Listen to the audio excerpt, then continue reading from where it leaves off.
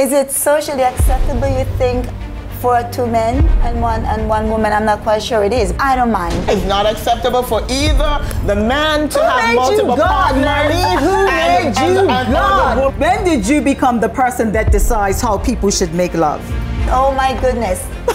What a discussion.